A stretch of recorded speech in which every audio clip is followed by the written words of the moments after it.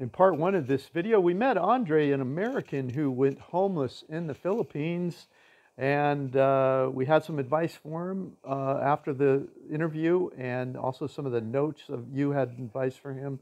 And this is what happens when he took my advice and your advice. This is what happened next to a homeless man in the Philippines. If you want to watch part one first, just click the link appearing on the right upper part of your screen now, and then come back and watch this. You were going to go to the U.S. Embassy and ask them if they'd fly you home. How did that go? Well, it took at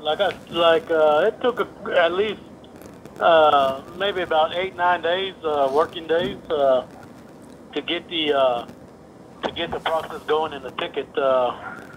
It went well. The time was a bit long, but it was just a matter of getting clearance from the Philippine immigration, to get that clearance so they could approve my, so the American embassy could approve my flight ticket back to the States. So when you went to the embassy, what were the magic words you had to say to get them to listen to you? Because I know before you said you were emailing and you were phone calling and it wasn't working. What happened different this time? Well, this time, when I went there, of course, I told there's no Americans there outside as far as security. These are all Filipinos. These are all Philippines, military and Philippine security. So when I told them about my situation, I'd gone there a couple of times before, and they told me to get on the website. And then I kept coming back, and finally I encountered one security guard that I told him that I was homeless and I'm an American and I need assistance from my embassy. And he was the one that contacted the people inside the embassy building, the American counselor, or not counselor, but the American embassy worker that works there.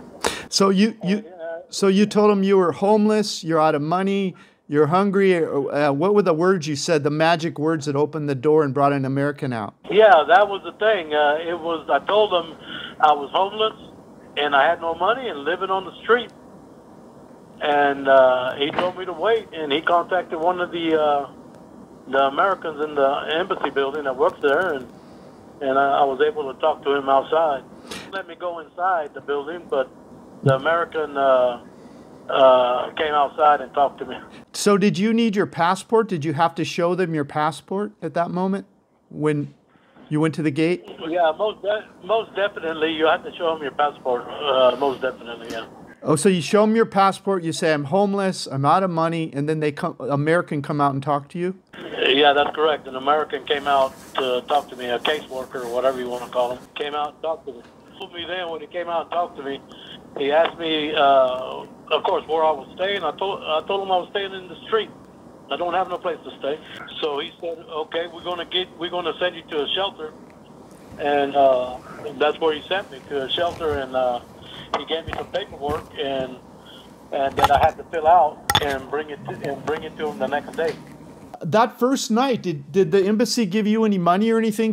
Or were you still homeless after the first night? No, they didn't give me no money. They just gave me a place to stay.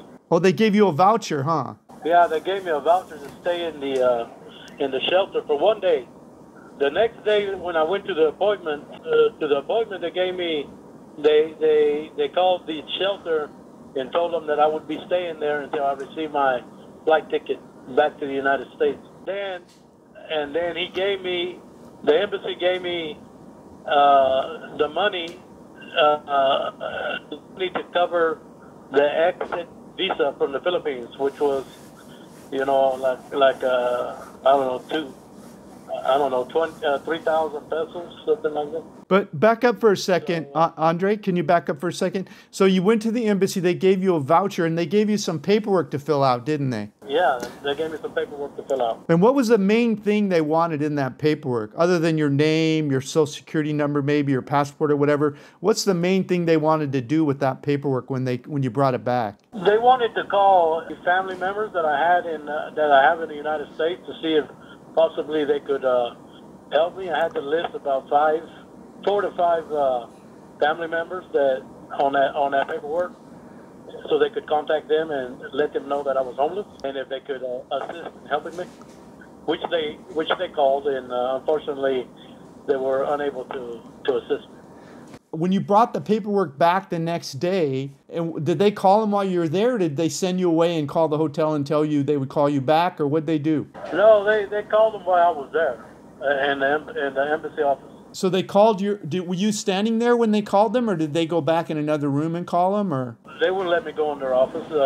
They make you sit in a waiting area. And so they verified your family or whatever, and tried to and asked them if they wanted to help pay for you coming back. Is that it? Yeah, that's it right there. Yeah. And then when your family didn't have the money, the U.S. government paid it. Is that right? Yes, the U.S. government paid it because my family didn't have the money to give me. Right, and they also paid your. Is that right, Andre? They paid for your for the hotel you stayed in until the flight home. That's correct. And also, I told them I didn't have any money to get from the airport in Houston to the shelter for a taxi. So they gave me money. They told me how much is a taxi from the airport. And I had already searched that on Google, and I told them it was a minimum of $89 from the airport to where I'm staying at the shelter. Right, and so they gave you 89? No, they gave me 120. Did you say it was 8 or 9 days later is when the flight happened? After I turned in my paperwork, it took about another 6 days before I got my ticket. And during that 6 days, they kept asking you to go to the Philippines immigration. Is that right? Yeah, they kept asking me to go pay the exit stamp or exit visa, whatever you want to call it. They gave me the money for that, of course. And so they wanted you to clear immigration in the Philippines, because they knew when you went to immigration at the airport on the day you left that they would ask for that paperwork, right? Yeah, that's correct, and that's why that's why I went. They asked me to. I really did not have to go to the Bureau of Immigration. I could have done all this process at the airport. But with that said, they wanted to make sure that this is what the embassy told me. Actually, they want to make sure that I did not have any grievances with immigration, meaning that my visa is up to date and I didn't owe anything on my visa either. Absolutely, yeah. So they wanted to keep things straight with the Philippines government and make sure that the U.S. citizen was all up to date on all the fees and stuff, right? Yeah, that's correct. But with that saying that, I mean, if you have any issues with the Philippine government before you leave that country, they will pick it up automatically at the airport. Immigration will pick it up. You know, it doesn't. It's like when I went to the immigration at the immigration building there in Manila.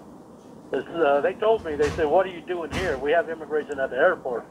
You can go there and pay when you leave the country, you can pay your exit visa." And like I told them, I said, the American Embassy asked me to come here and just get the receipt.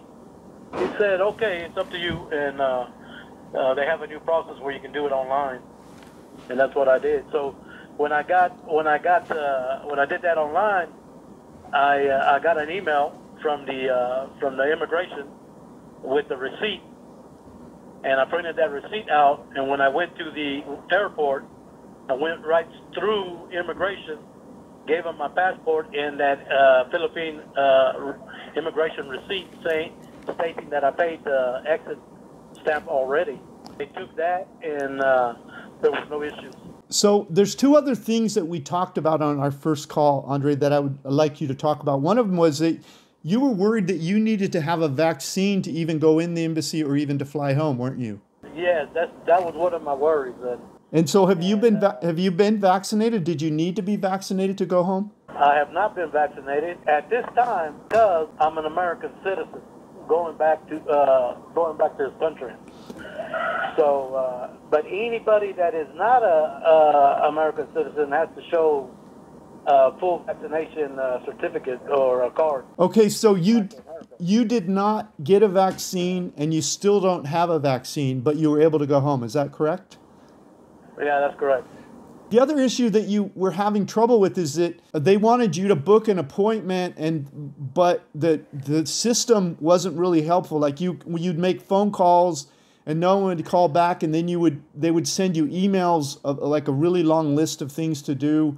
And the only thing that really worked for you was to just go right to the embassy and tell them that you were homeless and you had no money. Isn't that what the kind of the short story is? That is 100% correct. That is correct. Go straight to the embassy, because when you get online, it just goes from one robot to another robot and to another robot, and you don't get nothing accomplished. And so they flew you home. You're in Texas now, and you're on the ground on U.S. soil, aren't you? Yes, I'm in Texas now, U.S. soil. And they paid for your ticket, they paid for your accommodations until you flew, and they paid for the fees you needed to get through immigration, and they gave you $120 to get from the airport in Houston to the shelter that you're staying at in the U.S. Is that right? Yeah, that's correct. But it's very important to remember that you need to think of every concern that you might have if you find yourself in the situation that I was in.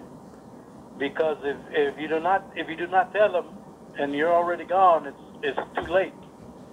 So if somebody's coming over here in my situation and they don't have transportation money to pay for a taxi, don't have money to eat, don't have money to make a phone call when they're in the United States, all these issues need to be stated up front at the time that you're doing all this process. And then they give you the money for it, don't they? Yeah, they'll give you the money. They'll ask you. They will ask you how much does it cost to, for this, that, and the other. How much does it cost for a meal? Well, let's say it costs $36 for one day to eat. So you need to mention this, and then you tell them it takes about $90 to get a taxi from the airport to the shelter. So you mention that, and they're writing all this down as you're talking, and then at the time that they give you the ticket and they call you back to collect the ticket to fly home, they will give you an envelope with American currency to cover all those issues that you had mentioned.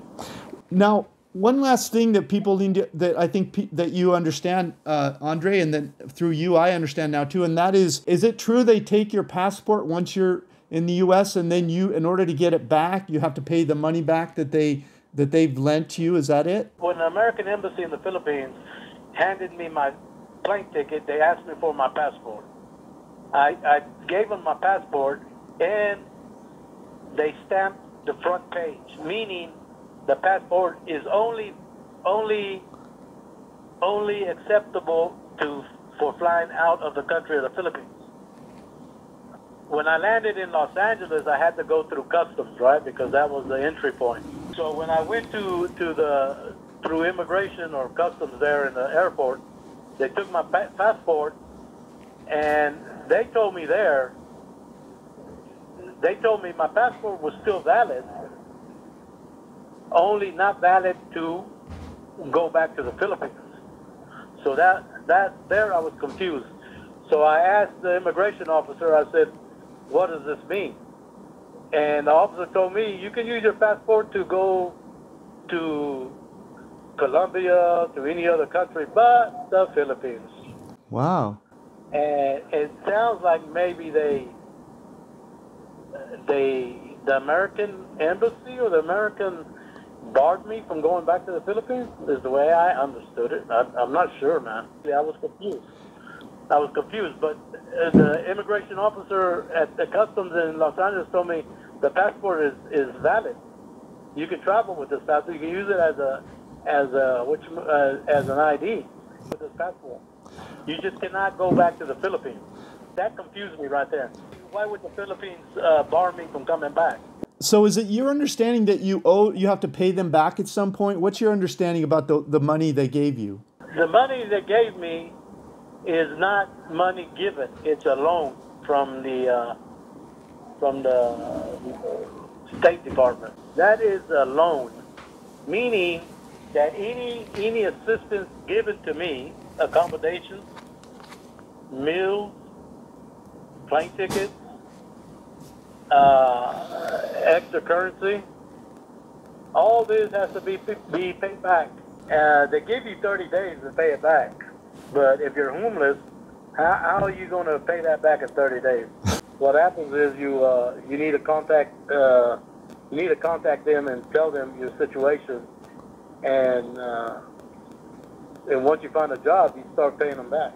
All right, Andre. Well, thanks for coming back on the channel. We really appreciate giving the update because, as you know, there's it happens from time to time that American will go homeless overseas, and we appreciate finding out what the U.S. Embassy process is, so others can find out about it if they get themselves in a jam. All right, Mr. Dan. Thank you very much for your help always, and thank you very much.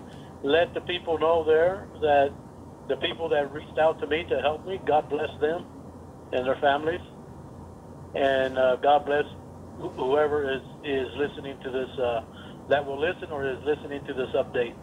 God bless you all. To watch part 1 of this video, it's in the upper right-hand corner of your screen right now.